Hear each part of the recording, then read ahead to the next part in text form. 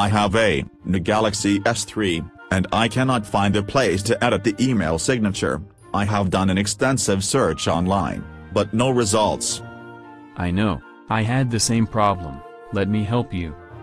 You can go to one of two places. If you tap on the app icon, the 16 tiny white squares on the bottom right of your home page, it is actually at the bottom of each of your pages. You will find your email, or Gmail, folder there, in one of your pages of apps.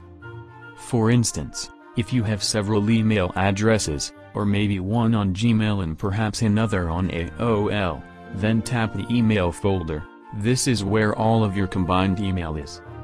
If you have only a Gmail account, tap on the Gmail folder. Are you familiar with the little half-page icon that is directly to the left of your home button? I think so. Is that the same place as the back arrow button which is on the right side of the home button? Yes, that is correct. When you tap on that half-page icon, it will bring up a menu. One of the options is Settings. Tap on Settings.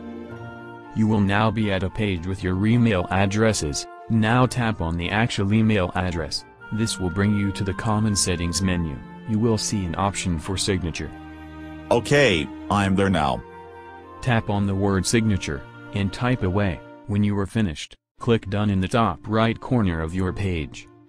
If you have more than one email address, just repeat those same steps until each email address has the signature you would like to have at the end of your emails. Yes. I have several email addresses. I would like to have a different SIG file for each one.